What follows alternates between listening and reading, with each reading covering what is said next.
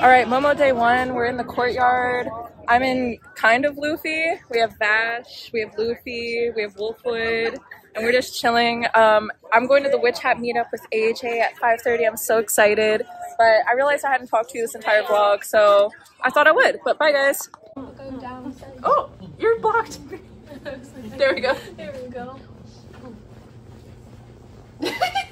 So this is my Bunny Quiffy cosplay for the Witch Hat meetup. It is my favorite manga, and I was so excited to meet fellow fans and these just like really talented cosplayers that were inspiring me to start my sewing journey in cosplay.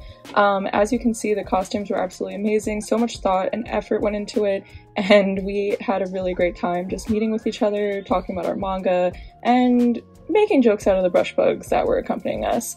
My friends ended up joining us for the picnic that we held afterwards, and the organization was just amazing. Such great food and handmade goodies. We were still a bit hungry after the picnic, so we went to Hooters for some wings and drinks. Then we walked to a local liquor store just to pick a few things up because we had just heard that, you know, the courtyard was getting shut down a lot and, you know, other things were happening. So we decided to invite our friends back to our room just for some chill fun. So sadly, I wasn't able to attend all 4 days of Momo, but this is Sunday. The clouds were beautiful, the weather was amazing. It was just the perfect day. This is our friend Riddy that ended up joining us, and I kind of wish I would have brought my Yuri on Ice jersey to match with them.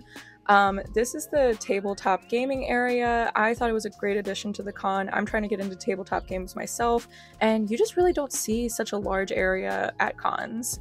And then this is the game room. I really want to spend a few hours in this next year. Everyone seemed like they were having so much fun, and I just love arcade games, and I think this is one of my favorite parts of cons is the game rooms and just watching people have fun.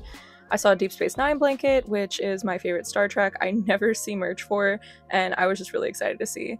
And then they had about 4 lanes of cars, custom-made cars that featured anime characters, you know, anime movies, etc.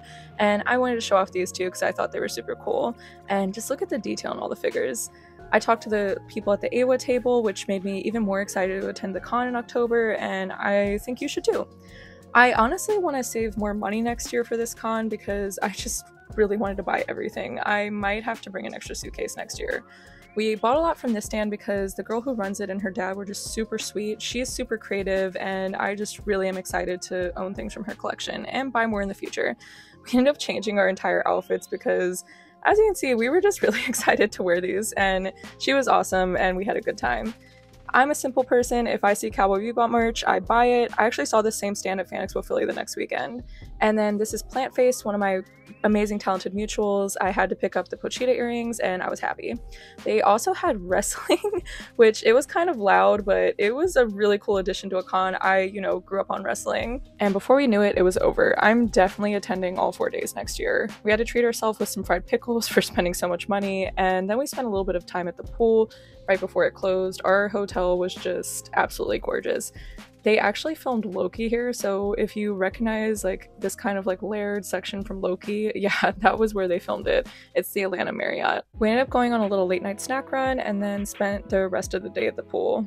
Just seriously, look at this. You know, it had indoor-outdoor area, a hot tub, and yeah, we got Starbucks and just kind of spent the day relaxing, chatting, playing around in the pool, and then I had to leave. I was so sad to leave my friends. This con was just such a great reset for me after having a kind of difficult past few months, but yeah, I did not want to leave them, but you know, it happens.